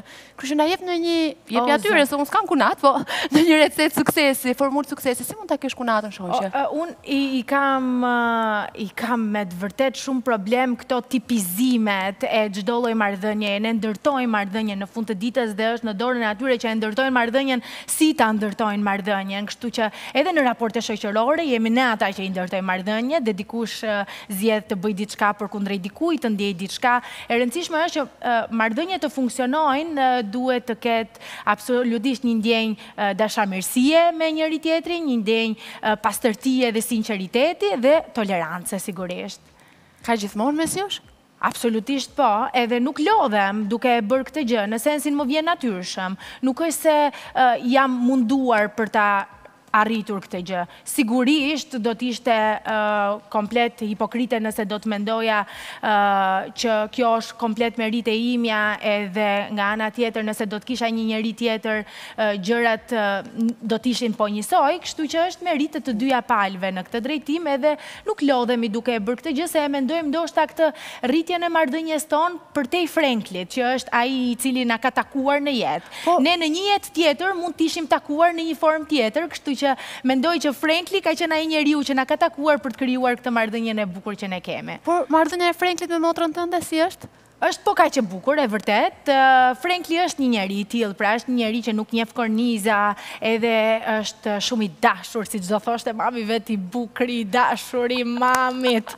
Por vërtet kështu është, që do të thotë ne edhe fatmirësisht jetojmë shumë afër njëri tjetrit, të tipit edhe prindrit e Franklit, edhe mami dhe motra ime, jetojmë afër të tre, jemi trekëndshi i Bermudës neve, dhe raportet janë po kaq të ngrohta dhe të afërta. Po shumë bukur ta dëgjosh një gjë të tillë. Faleminderit. Mua më bëhet shumë qefi që dëgjohet dhe që thuhet në ekran, edhe le të jap mesazhin që nëse do marrëdhëniet mund t'i mbash pozitive me njerëzit e burrit, me njerëzit e gruas. Absolutisht. Është në dorën e atyre që janë pjesë e marrëdhënieve dhe ndodh për çdo marrëdhënie në jetë. Po mirë, ky Frankli është kaq fani dhe me humor dhe i qetë sa që duket në Instagram, gjithmonë ka ndonjë moment kështu nervesh? Po sigurisht që ka. Ç'është kjo pyetje, kupton?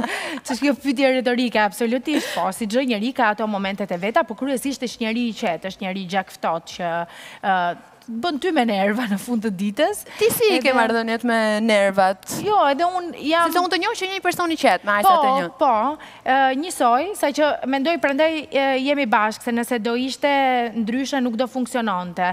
Ai është një vi lineare, po ku ka momentin e tij të shpërthimit, është shpërthim.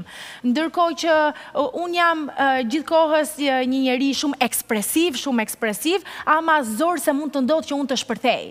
Pra, në një pikë që unë e kontrolloj shumë veten, edhe mund të ndodhë shumë rrallë që unë të shpërthej, dhe shpërthimin e kam shumë të moderuar, nuk e kam deri në... Se sa do të pyesë, çfarë bën ti kur shpërthen?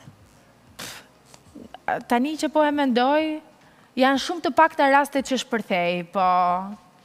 Nuk është se bëjnë ndonjë gjë, jam shumë racionale edhe kur shpërthej. Jam racionale, argumentoj, për nuk bërtas. Kjo jam unë kur shpërthej. Ka ndonjë pikë ku ju të dy nuk pusheni kërkund dhe nuk keni arritur të bëni një kompromis? Po ja, më vendose në mendime psikologe. Pra nda jam këtu.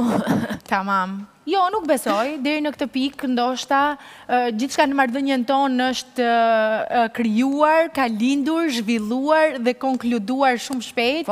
Edhe ne kemi jetuar këtë gjë to the fullest në kuptimin më të plot të gjës, kështu që deri tani nuk ndjej që ka ndonjë gjë që na ndan. Madje njerëzit që janë përreth nesh ose që janë rishtazi përreth nesh, mendojnë që ne do kemi një 10 vjet të lidhur me njëri tjetrin edhe që kemi këtë lloj kimie dhe kemi këtë lloj kuptimi mes njëri tjetrit dhe jemi komplementar të njëri tjetrit në shumë gjëra, po që jo, s'është e thënë, deri më tani nuk kemi shumë gjëra që na ndajnë, kemi më shumë gjëra që na bashkojnë.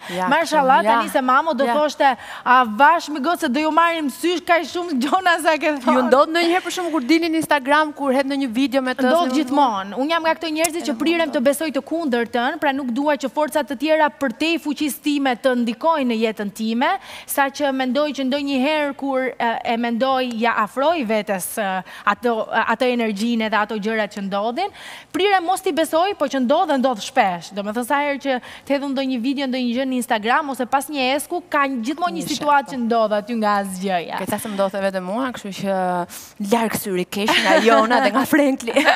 Flasim pak për kosherën. Si po shkon? Është sezoni i dytë? Po shkon shumë mirë, them drejtën.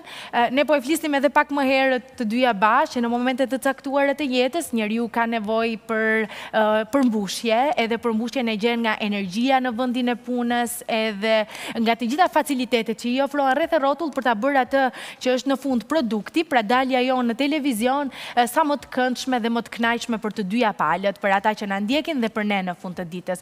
Kështu për mua kosherja ka qenë e tillë, energjia aty është shumë e mirë, njerëzit janë shumë dashamirës për kundrejt punës, ndoshta duke qenë se janë shumë të rinj dhe nuk i din akoma këto intrigat e televizionit dhe çfarë ndodh në këto skutat e televizionit, janë shumë të çiltër, janë shumë pozitiv, janë gjithmonë duke kënduar, duke kërcyer në një këngë TikToku, edhe shumë dashamirës për të ndihmuar, duke qenë se unë jam përfshirë pak edhe me këto skeçet e vogla të tipit, edhe për treguar këtë. Je bërë dhe pak aktore. Jam bërë një çik aktore. E ke pasur pasion dhe dëshirë më përpara apo? Jo. Çati bëje se duke qenë një format të tillë nuk i shpëton dot. Jo, ajo në fund të ditës është çështje zgjedhje, pra asgjë nuk të vjen e imponuar, edhe në fillim unë isha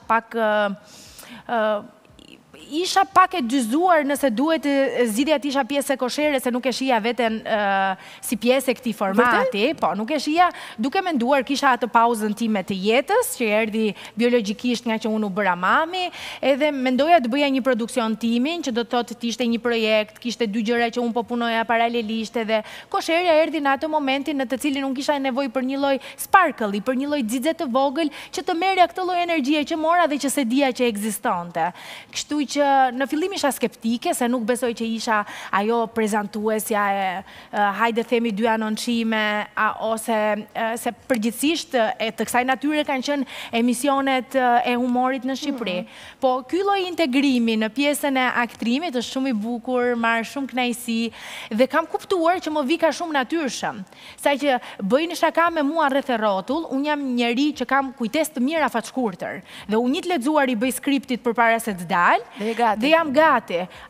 Kush ka numrin me mua, gjatë gjithë mëngjesit më thotë se ne xhirojmë në drek, më thotë Jona, të lutem ata kalojmë një provë, të lutem e kalojmë një provë. Ja se erdha dhe gjithmonë jam duke u marrë me diçka tjetër dhe nuk e bëj provën dhe thonë është e frikshme se si ti me një të lexuar del aty dhe e bën atë gjën. Edhe kam kuptuar që më vika kështu organikisht edhe kjo pjesa, duhet ishte kosherja që ta zbuloja. Po këto planet e tjera që kishen në mendjen tënde në lidhje me televizionin, me format tjetër? Janë aty, e bukura është në këtë fazë të jetës time, unë e kam lejuar veten të eksperimentoj me emocionet e mia, të eksperimentoj me pasionet e mia, me dëshirat e mia, me objektivat e mi. Nëse disa vite më herët, sigurisht ndikuar edhe nga kjo kjo, le të themi, fryma në të cilën ne jemi rritur, që mos u hap si vajin lakra, mos u përhap në shumë gjëra, se në fundo përfundosh duke mos bërë asnjërin. Tani unë kam një lloj qasje tjetër për jetën edhe për veten time, që do të thotë e lejoj veten ti ndjej,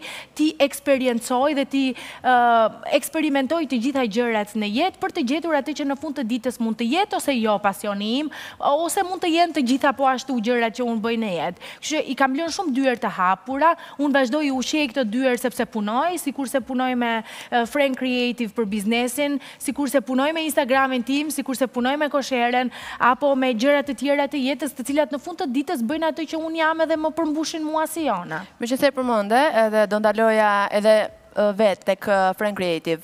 Si ndihesh në këtë sipërmarrje të re, si sipërmarrëse? Sepse është komplet gjë tjetër, biznesi nga televizioni. Në fakt është sipërmarrja e bashkëshortit, edhe ishte, edhe doja ta thoja këtë, shiko kush ishte më e bukura. Më shkruajnë përpara një javë, 2 javësh për një bashkëpunim në termat e një bashkëpunimi televiziv dhe thot përshëndetje Jona, duam t'ju shkruajmë juve për kompaninë e bashkëshortit tuaj. Dhe po më shkruan të mua për kompaninë e bashkëshortit, sepse e di që jeni të hapur për një bashkëpunim. Dhe thash, okej. Urdhro? Kjo në fund të ditës tregon shumë për njerëzit. Ky bashkëpunim nuk do ndodhi njerë. Edhe për perceptimin e tyre për kundrejt gjërave. Unë nuk luftoj për tituj në jetë, edhe të them të drejtën me Frank Creative kam qenë aty në të gjitha fazat e procesit. Pra, edhe kur takoj klientin, edhe kur bëj researchin, propozimin, edhe kur bëhen gjërat më të vogla, të tipit të shtroj një mbules, ta hekuros një mbules, edhe deri tek momenti që marr feedbacku nga klienti.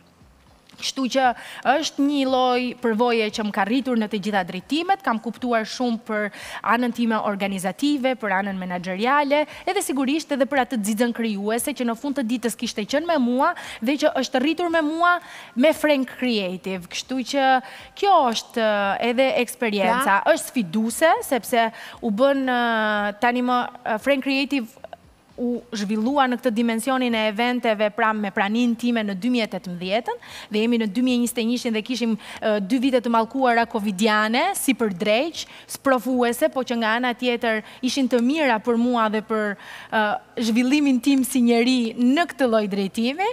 Dhe jam rritur shumë edhe të flen njerëzit rehat, domethënë ata që kanë dyshime, nuk është se vetëm i bën reklama në Instagram, biznesit burrit, domethënë. Biznesit burrit. E ka biznes edhe të vetit.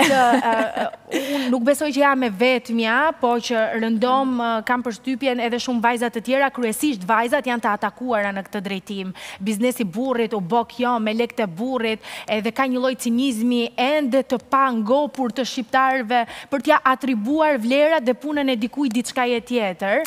Kështu që të mërzit kjo gjë? No, në këtë moment të jetës fare, sepse unë jam shumë e lumtur me çka kam në jetën time, jam shumë e lumtur me sa kam arritur në jetë, me gjërat, me sa jam zhvilluar unë në jetë dhe njerëzit rreth rrotull meje e dinë shumë mirë se sa unë punoj në jetë, kështu që absolutisht që jo. Ç'a mami është Jona? Mirë, është mami praktike. Jam praktike si mami, nuk jam nga këto mamat posesive, overprotective, ndaj... Mos e prek, mos e bë... Jo, nuk kam qenë asnjë moment. Në fillim sigurisht kam kaluar momentet e fillimit, ndoshta një baby blue në të cilën mendoja që s'do isha aftë të kujdesesha sa duhet për të dhe si duhet për të, por gjatë rrugës jam rritur edhe unë me Rajden, jam shumë e lumtur që ka ndodhur Rajden, ka ardhur Rajden në atë moment të jetës time, sepse ka zhvilluar të tjera dimensione të Jonës që nuk e mendoja që ekzistonin. Për shembull? Jam bërë më empatike. Jam bërë shumë më empatike, ndoshta edhe duke punuar në vrullin e punës ti, edhe në televizion, frika ime më e madhe ka qenë se mos televizioni më vriste emocionet, ndërkohë që tani me ardhjen e Rajdenit emocionohem, vihem let në vendin e të tjerëve, vihem shumë në vendin e të tjerëve dhe shpesh në vendin e të tjerëve, kështu që nëse më ka zhvilluar empatin fort. Momenti më i vështirë që ke kaluar si nën? Nuk mund të reputoj që ka momentet vështira, janë gjërat vogla që mamat i kalojnë edhe që në momentin që i kalojnë i duken shumë të mdhaja, si kur është fundi botës për to, si kur i ka rënë bomba dhe ka ndodhur gjëma, ama kur kalojnë kuptojnë që janë fazat të procesit të rritjes që do të duhet të ndodhin dhe nuk është se si ka ndodhur mamave të tjera. Ke qartë ditën e parë që e ke çuar në qerë ose në kopësht? Jo, çuditërisht jo. Faleminderit. Jo, nuk kam qarë. Faleminderit. Duhet qaja? Faleminderit, se më është dukur vetja gjithmonë e çuditshme. Sot të gjitha çajnë, thonë, "No, po, madje atë ditë e kishin marrë vesh shumë goca të tjera shoqet mia që do ta çoja edhe sa qave sot. Nuk qava, i thash. Sigurisht që ka shumë emocione dhe ndjenja të përshtjelluara dhe një bombë madhe përjetimesh, po që jo, nuk qava, plus që Rajdeni është fëmijë shumë social, ndonse është futur në kopë është 3 vjeç, edhe është rritur me gjyshrit, përkatësisht e ka mbajtur mami im për një kohë të gjatë, mbas dite shkonte gjithmonë te gjyshrit e tjerë, edhe është rritur shumë social, është rritur në shumë duar, sikurse i thon populli, nuk është rritur praktikisht vetëm me mua. Dhe ditën e parë të kopshtit ma bëri baj mami, edhe unë u lumturova që Rajdeni ishte ashtu edhe nuk e di, janë ca gjëra që nëse ti nuk e mendoje që do të bëhesh e krenare ndonjëherë në jetë, ja ti bëhesh krenare edhe për këto gjëra të vogla dhe që të mbushin. Prit sa krenare do bësh. Përpara se të shkruputemi për të kaluar tek taksirati i javës, dua të di. Taksirati i javës. Ke përmendur gjatë intervistës këto bryllat në televizion, momentet mbase të vështira, ke ndjer? Do të nxjerrësh një lajm ti tani. Jo, realisht, dua të di ke ndjer me të vërtet të tilla gjatë karrierës tënde. Sa më shumë rritem, aq më shumë kuptoj që situatat të tilla ndodhin në çdo vend pune edhe në industri të tjera, ndonse ne kemi hapësirën dhe mundësinë për t'i folur ato haptazi dhe lirshëm, me shumë të tjerë jo dhe i flasin mes miq.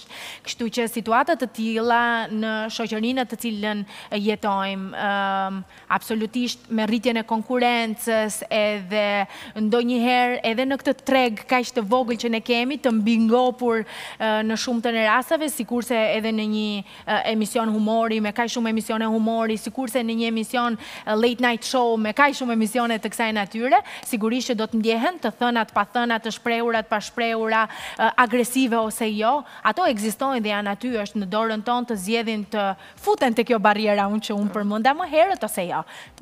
Nëse më herët vinin afër zemrës time, tani nuk vinë më, kështu që Jo, okej, ti aty jam shumë okej, madje çuditem ndonjëherë që jam kështu, çuditem, ndonjëherë dua të ndjej një lloj adrenaline tjetër, po që nuk e marr fare nga këto gjëra, do të dua ta marr nga gjëra të tjera në jetë, një drive që ma jep ndoshta biznesi, e që një adrenalinë që dua ta marr, ku di unë, në një iniciativë tjetër biznesi dhe jo në këto gjëra që i quaj vogëlsira tani më. Okej. Kjo rahat fare më vllaj. Nuk di, domethënë prezantuese që flet kaq shpejt, kaq pastër dhe kaq bukur, ti qofsh. O zot, e kam shumë gjam, faleminderit. Të shohin do më kesh akoma mbas taksiratit të javës. Moj,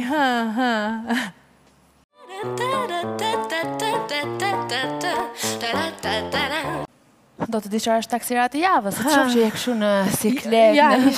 Po, shumë e thjeshtë. Do vendosim disa këngë të Beskallakut, partnerit të në sken. Meqenëse se ti ke thënë mos më vrit Besi. Jo, se dhe në emision kam thëmë se këndon Besi. Kështu që ne tham, okej, prit një çik, ta vendosim në vështirësi këtë vajzë, dhe ti do gjesh ta vësh Azamin gati. Jo, ti telefonin. Ti do gjesh titullin e këngës dhe me kë e ka kënduar, meqenëse Besi gjithmonë ka pasur bashkëpunime. O, zot i madh. Nëse nuk e gjen, do t'i dërgosh vetëm një mesazh Besit, më fal. Kaq, pa i thënë asgjë. O, zot. Mirë, hajde. Regjia, fillojmë? Besi, po kjo ka lujt mend? Shumë kurioze. Të shoh. Zemra më ke morë si Rolex e mandor. Si Rolex e mandor. Okej. Kaq. Skifterja zemrës? Po. Me kë ka kënduar? Me kë ka kënduar? Klajdi Aruni? Po. E gjeti. E nisëm mirë. Okej, mirë, se më keni vënë më të letën të parë. O, zoti ma. Vazhdo me tjetrën. Imagjino mos t'i gjeja këtë këngën. Nuk e di. Kjo është e frika. Tu duhet t'i gjeja më falë Gjensiles. Në fakt. shi bombastik, zemra bomba bom bom bom bombastik. Frice e di. Mu ke bo si rrush? Apo ja puta ka? Okej, si rrushesh? Se di atë, mu ke bo si... E di, ha? Si rrushesh? Po, këtë goca nuk e di për zotin, më falli. Të më falj... Goca. Goca. Pra, unë nuk duhet ja qëj besit, më falj. Jo, tani... Fatima mi meri. Okej, më falj, po ja, këtë. Po na e vë atë, na e vën prova. Tjetra. Po pim galli, në ma qik buzën, zën atë që malli, maroj rakia, fillu me bari. Bal. Kjo është... Po, hit. Baftjari. Po i gjeti gjitha! Lutem tani s'do t'i qoj, normalisht do i qoj Beskalaku të më falja aty. Kush? E pashte videoklipi Ylli Baka. E pashte videoklipi? Po tani edhe mund thoja që se pashte videoklipi. E sinqert. Vazhdoj me të tjera, po ti di këtë gjitha. Kam qenë e mirë me mësime, gjithmonë. Duket. Ngelon pa gjume në mkjedal një ondra, a mund prit e lokun, za dhe vinga i Londra. Digje, shomi... Bol që mos ta shofi. Këtë se di. Digje? Jo. Digje. Në pak kjo është u bë shumë e famshme vjet, po edhe këngëtarja është, është një po të ndihmoj se të kam gjatë. Është një remake, kështu thuhet, e një këngë shumë të vjetër të kësaj këngëtares. Që mosha ime të paktën, se unë jam më e madhe se ty. Anila Mimani. Yes! Ti të dhe këngës? Tani digje, tani. Po jo pra digje! Qao po të lë. Qao po të lë. Unë të lë, nuk më e leti. Okej, mirë. Që goca dhe këndon, gjitha i bën. E fundit. Kemi më. E fundit. Hajtë se fitova, kështu që. Po fitove, shpëtove, po. Okej, mund të heshim këtë palme të besit nga ekrani. Ju lutem. Jo, më nuk e heshit. Mos do të na thuash që duhet ta gjej nga kjo? Tamam. E shof shpesh këtë pami. Ma merr mendje. Unë jam mësuar, për ju e kam. Ajene nonën do t'ja kaj, ajene nonën do t'ja kaj, nonën do t'ja kaj. Jare, o jare, rriti, Okej, dikush ka misi, besoj, jashtë kësaj studio me Jonën, që... Ose nuk është lodhë fare me gjithë pjesën që i duhet të videoklipi. Okej, falemderit. Jo. Falemderit për këtë këndvështrim tjetër që do penalizoj tani autorin. Ermal Fejzullau ishte shumë e vështirë, se... As nuk dalohet. Nuk dalohet fare, kupton, është edhe shumë i vogël. Nuk e zë fare atë ekranin, gjithmonë në ekranit e zë Ermali. Kënga? Jare?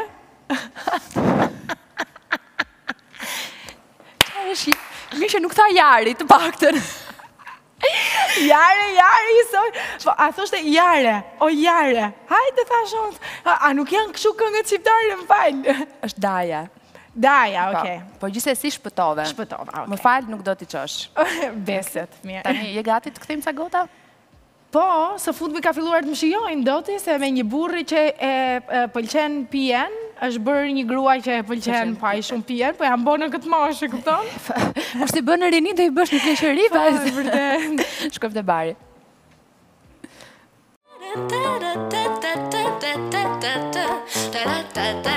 Qa do pish? Martini Bianco. Martini? Pa akull të lutem. Pa akull, pëse që keme akullin? Keme rak? Jo, është një shoqja ime që sa herë që porosit Martini Bianco dhe ka gjithmonë histori me Martini dhe gjithmonë e porosit pa akull edhe e do me ulli brënda. E di që ullirin s'ke ku t'vaj gjesh tani, po që kotë sa për shaka. Jo ta si e nga ato njerëzit këshu... E kemi për mizanskene këta, apo do t'a pim? Jo, këtu e pim, shikollë si Byrliku që ishe javën e kaluar, ka pirë 5 shoca për 15 minuta dhe u bë super... Unë apo që nuk kam grënë unë sot, kështu që hajtë se e nisim. Edhe kemi gjithmonë që një shocë e pim. Si ke marrë dënjeti me shocat? Kam pirë vetëm një herë në jetën time, unë jam pjedashës e rishtazi, që do të thotë ka ndodhur në këto vitet e fundit, kam luajtur nga Figjini. Po, për herë të parë jam bërë tap, që të kem pirë vërtet, dhe jam bërë tap me shoca tequila, me Don Julio. Edhe jam bërë tap në New York, të lutam se. Po të lutem tani. E kupton që kam baj mand. Dhe më duket se e ke dokumentuar dhe në Instagram, atë natë që ke dalë, që ke nxjerrë shumë shoca. Se të kam, ju ndjekim. Edhe na pëlqeni në Instagram. Faleminderit shumë Malinit. Dhe të gëzuar njërë. Ja, për ty, për shëndetin tënd, familjes tënde, se të filloj me dollirat. Nga jemi origjinë. E kam një del nga skrapari. Po prandaj. Ja, se dhe unë nga Vlora jam dhe ne themi ja të na ruaç. Okej, mirë. Që nga më mirë unë, pra. Për Jonën dhe shëndetin e Jonës, dhe familjen e Jonës, dhe karrierën e Jonës, dhe biznesin e Jonës. Faleminderit shumë, më kënaqe.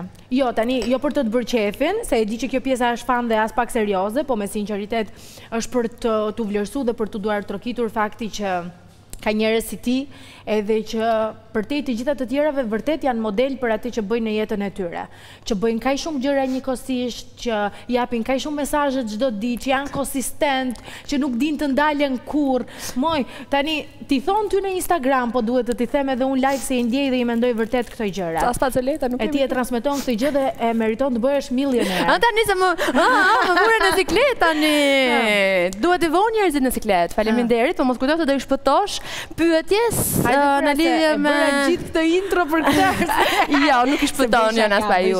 Një moment kur fani gallat, kur je bërë tap, okej ti the që së fundmi ke pasur një marrëdhënie dashurie me pijen, po duhet ta kesh pasur në një moment fani. Ja me ta tregoj unë madje, sa që drita, kunata ime tallet me këtë fakt. Ajo si vllai vet sigurisht i pëlqen të pi, edhe nuk i ka lënë situatat për tani. Kishte Frankli 30 vjetorin dhe unë i organizova një private party, ku ftuam gjithë miqt edhe ishte një gjë surprizë. Dhe praktikisht unë tek mund të çohem unë te ditëlindja Franklit isha e kupton? Dhe drita që bënte video dhe thoshte lërini fëmijët të jetojnë, lërini fëmijët të dalin në rinin, adoleshencë, sepse fillojnë dhe bëjnë kështu te ditëlindja burrit, ose më keq akoma te ditëlindja vjerrit, e kupton? Unë te ditëlindja vjerrit Okej. Edhe të ditëlindja vjerrit do me thënë. Kështu që ja, thjesht është ideja që unë jam i njëjti njeri kudo. E nëse njerëzit e tjerë vendosin barriera dhe filtra kur janë me të shtëpisë, kur janë me bashortin, kur janë me të shtëpisë së bashkëshortit, unë jam njësoj dhe ata e din shumë mirë këtë gjë, që nëse e shijoj një moment e din që jam duke shijuar dhe e ndjen ata po aq shumë sa unë. Po Frankli çfarë të thot në këtë rast, domethënë thot ne Frankli kënaqet. Sepse kur jemi Frankli më ka bërë të pi. Do me thënë, është i gjithi faji ati njeriu, se kur jemi njohur në fillim, unë zorë se e pia këtë gotën, do me thënë, isha nga këto njerëzit e mërzitshëm, që kur ulesh ti në lokal, po të marri një gotë vere, o s'do deri në fund të mbrëmjes po ta mbaroj. Tani që e shoh veten unë, komplet e mërzitshme. Në fakt, ke qenë një çik Jona? Ke qenë një çik, shumë brenda kornizave, shumë gocë mirë, shumë e edukuar, shumë e tërhequr. A do të themi gjë të bukur që e tha një personazh publik ndërkohë që po bëheshim gati një ditë përpara emisionit tim, thoni në fillim, po Frankli, qa lidhje ka me Jonën dhe Jona me Franklin? Franklin natyrë komplet popullor, qefli, komplet është kudo. Tiranës. Ndërsa Jona një gocë e rezervuar, e mbyllur, që flet me fjalë të mëdhaja, gjithmonë pak më e madhe se mosha vet, edhe tha, po e di kush është më e bukur, që unë kam besuar, tha, sa ajo na njifte të dyve. Edhe unë kam besuar gjithmonë, tha, te ju të dy, dhe e di kush është më e bukur tani, që ti je liruar, ndërsa Frankli është mbledhur. Do me thënë, edhe ke arritur ta mbledhësh i çik. Jo, më jo, se është. Po, nuk është nga ata që më lidhet, jo. Po pse ti ke qenë kaq e rezervuar dhe nuk e bër kaq qef edhe në rini, pra nuk e qenë tipi që pinte, dikte. Edhe më herët që për fatin tim të mirë dhe të keq, më është dashur të rritem përpara kohë dhe ndoshta ca situatat mos t'i jetoj në moshën e duhur, edhe gjithmonë si duket, ndoshta edhe për historisë time familjare, babim me 24 vite burg politik, me të gjithë fokusin e vet tek familja, edhe me mundësitë e tij sigurisht të mbrojtura nga jeta e tij, normalisht që na shiten ne si të shenjta dhe gjithë jetës është është investuar te ne në drejtime të tjera dhe unë gjithmonë, edhe nëse do të duaj të bëja një gjë të moshësh, isha, a do e mërzis unë babin me këtë, a do e mërzis mamin, dhe gjithmonë kam qenë kështu. Dhe dal nga dal, kjo gjëja vjen dhe bëhet e jotja dhe ti nuk di të bësh ndryshe, pra kjo është gjithë situata. Ndërsa tani jam sigurisht më e lirë, shijoj më shumë situatat edhe nuk të bën asgjë edhe një gotë më shumë që pi, të pëlqen, e shijon. Po, absolutisht. E pi gjithë shishen. Po, moj. Ke arritur deri në këtë pikë. Po, moj, kam arritur në këtë pikë. E për shembull e shijoj birrën, e shijoj verën, sa që madje doja të bëja edhe një kurs somelieri. Vërtet? Po, vërtet se më pëlqen shumë procesi të zgjedhurit të verës, të shijuarit të verës, të diferencoj verat nga njëra tjetra dhe arri të mendoj që mund ta kem një shqis që ta bëj këtë diferencë, aq ignorante sa jam, i bëj ca dallime të vogla për shembull. E kupton? Kjo është merit e Franklit, sigurisht. Bravo, zoti burr. Ai ty të thot nuse. Nuse, më thotë. Po si ka lindur kjo nuse? Do me thënë, okej, si ka lindur? Je nuse? Po, që në fillim ka thirrur nuse, do me thënë pse nuse? Jo, ai gjen gjithmonë forma kështu, jo konvencionale të thërriturit. Nëse të gjithë njerëzit mua më thrasin Jona, ai më thriste Jonida, kot për kontrapedal, se des të jetë ndryshe, pra, ose duke menduar që mua kjo gjëja fillon edhe më ngacmon, në të vërtetë më ngacmon fare. Edhe kur më thot nuse nga ana tjetër e bën për këtë gjë. Me demek që unë jam çdo gjë tjetër përveç se nuse e vërtet shtëpie dhe më thot edhe në sy të njerëzve kur jemi në palestër, nuse, o nuse. Ja. Jam mësuar besoj. Pjesa për të më vënë mua kështu në situatë, mi se je edhe vipt, ja. Po me xhelozin, si i keni marrëdhëniet? Kush është pak më xhelozi në çiftin tuaj? E di kush është e bukura që në ca gjëra ne jemi frikshëm të ngjashëm. Nuk jemi xheloz asnjëri. Çfarë shenjë jeni? Ai shigjetar, unë Luan. Të shigjetar shi? Ai është shigjetar, po. Po prandaj, pra! Po unë o zoti mat, të gjithë shigjetarët kështu thonë për njëri tjetrin. Po të betohem. Po respekte, po respekte. Jeni të frikshëm. E di kush është Frankli për shembull tallet me njerëzit kur e vendosin qendër bisede shenjën e horoskopit. Dhe i thot, çfarë shenjë je ti? E zëmi thot për shembull jam nga Forja. E pra, se shigjetari është shenja më e mirë e horoskopit. E tani, falnise. Ose, kur i thot, po ti qa je sigurisht shenja më e mirë horoskopit, shigjetare. E di, po diet, me gjitha të dhe Luani nuk mbreten brapa, se shenja zjarit të dyja. Dhe Luani dhe shigjetari janë a match. Po, shkojnë. Do se unë, e shikon? Jo, nga meci. Nuk mirës. Do se unë jam e 22 korrik, që do të thot, disa njerëz thonë që jam nga Forre, disa të tjerë që jam Luan. Luan. Po unë jam Luan, nuk e kam djerë kur veten nga Forre. Por, thonë dhe që dy shenja zjarri bashk, bën një super seks. Ashtu, ha? Po. Po, mirë thonë. S'ton keq, se të thonë keq. Po më thoj për xhelozin që nuk jeni xheloz të dy. Jo, nuk jemi xheloz, edhe ndoshta do duhet të them të kundërtën, që jemi na i çik xheloz dhe mos na marrim sysh edhe vërtet është një situatë anormale kjo gjëja, po vërtet që s'jemi xheloz. Ai është asnjë lloj natyre që është shumë pranues, bashkëpunues, që fli, pëlqen që unë të vishem, pëlqen që unë të shijoj, sikur se të thash, ai më ka mësuar që të pi edhe të shijoj më shumë jetën, të dalja të gjitha këto gjërat e tjera. Mo tani që e the këtë, po shigjetar të gjitha, kështu që i kam parë në fakt edhe nga videot kur keni qenë në Ibiza, që ti hidhje vazhdimisht foto të vajzave aty, vajzave të bukura, seksi që këta po i shofin, nuk e ka mendjen, edhe partneri yt, edhe djemtë të tjerë, edhe kam përshtypjen do të kenë ardhur mbas edhe kështu inboxe që thon po ti si i nxjerr këto, po nuk bëhet xheloze, se nuk e kuptojnë në Shqipëri këtë. Jo, e vërtet janë, ndërkohë që të thashë, raportet nuk kanë nevojë të jenë tipike për të funksionuar dhe për të qenë të vërteta, kështu që ne komentojmë edhe i gocë bukur kur kalon, e komentojmë të dy, kështu që edhe duke komentuar ai themën ja s'është gjë, shife këtë tjetrën, kështu që absolutisht që po, këto janë gjëra që krijohen kur kam përshtypjen një marrëdhënie shumë e shëndosh dhe ka arritur deri në këtë pikën. Dhe sigurisht kur karakteristikat e gjithë secilit të karakterit ja lejojnë që ta bëjë. Unë e di që ai e pranon, ai e di që unë e pranoj dhe kështu ndodhin situatat mes ne shumë fan, me shumë humor. Ka qenë kështu që në fillim apo si çdo marrëdhënie ka pasur vështirësitë e veta? Cila është vështirësia më e madhe që ka kaluar marrëdhënia juaj në fillim? Po kjo ka qenë e bukur dhe kam përshtypjen që prandaj gjërat kanë avancuar aq shpejt. Pra praktikisht unë e kam njohur Franklin në 2017 dhe brenda 2017-s fillova të bashkëjetoj me Franklin në 2018 ngela shtatzan dhe u martova.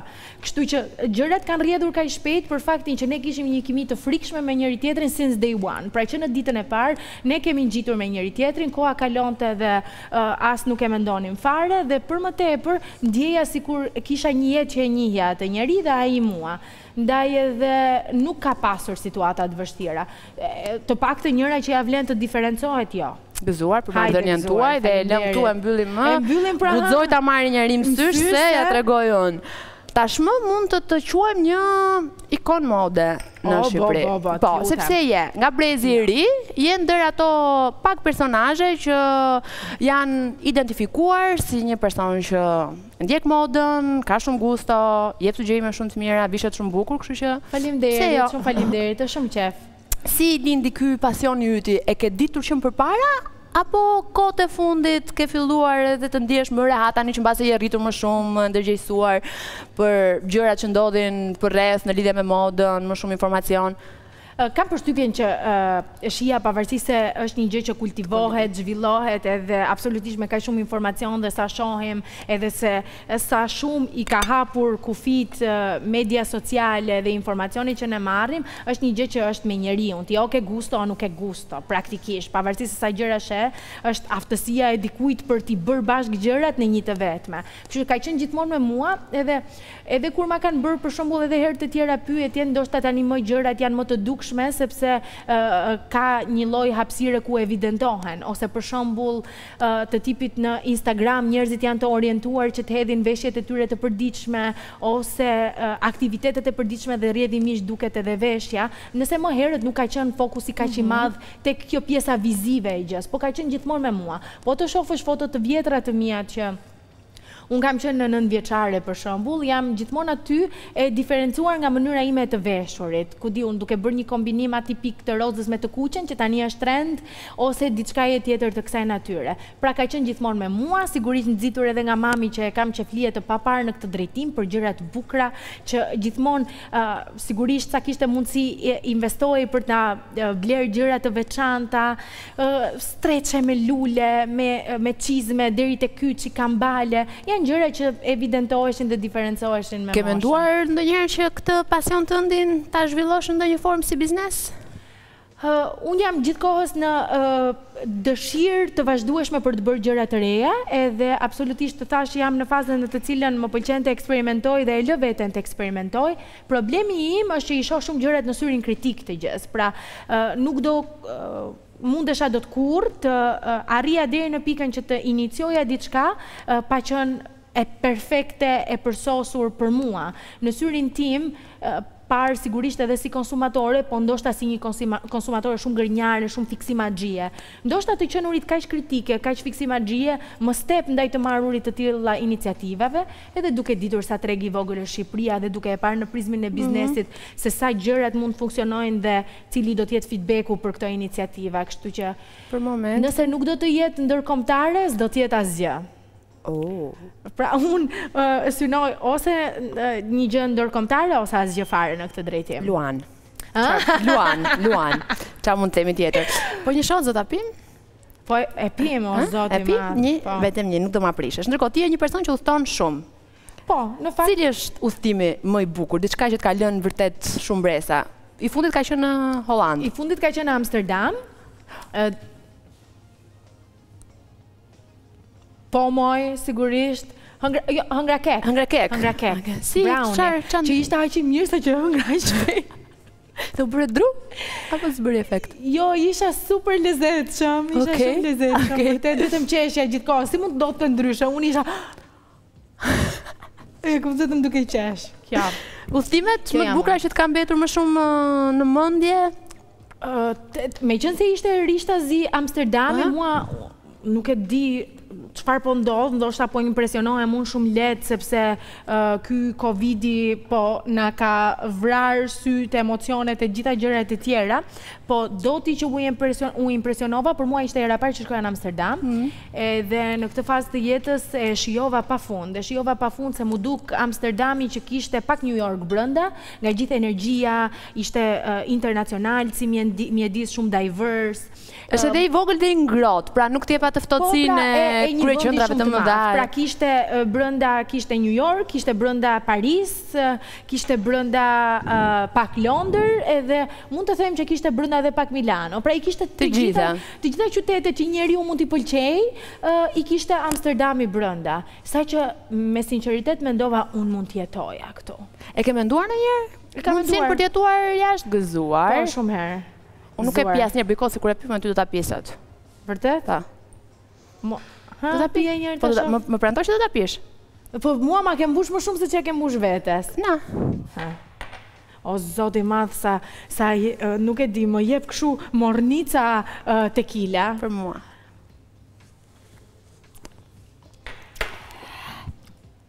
Si dridhet qerpiku shigjetarit. Po kështu thua ti, po e mbaj veten, jam e fortë. Okej. Po thoshim kur ke menduar që të shkoje dhe të jetoje jashtë Shqipërisë? Po, ja, jo më larg se hera e fundit që u ktheva nga Amsterdami.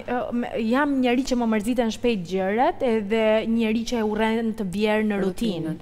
Dhe nëse gjërat më impresionojnë në një moment, për kohë të shkurtër nuk t'impresionojnë më. Dhe, come on, më thuaj ti se sa e lehtë është në Shqipëri që mos t'impresionohesh më.